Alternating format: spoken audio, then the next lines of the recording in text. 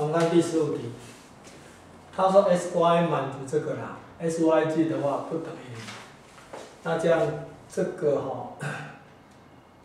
那问 t 等于多少？好，这怎么做？这我把它写成2的3x 次方，因为8等于2的3次方嘛，它的是3的2y 次方，那这个是多少呢？就6的1次方了。那我们现在来看那2可以选多少？我两边把它开3x 次方，6的1，除以3x， 那是3呢？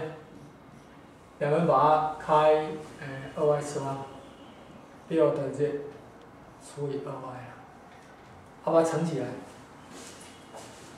乘起来以后就变成6等于多少？6的3x 分之 g 加2y 分之 g， 那这6的1次方嘛，所以这个东西等于1，也就是说 3x 分之 g 加2y 分之 g 等于1了。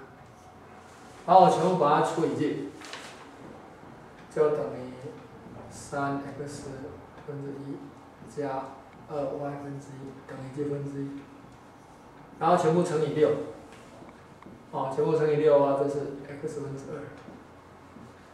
加 y 分之3，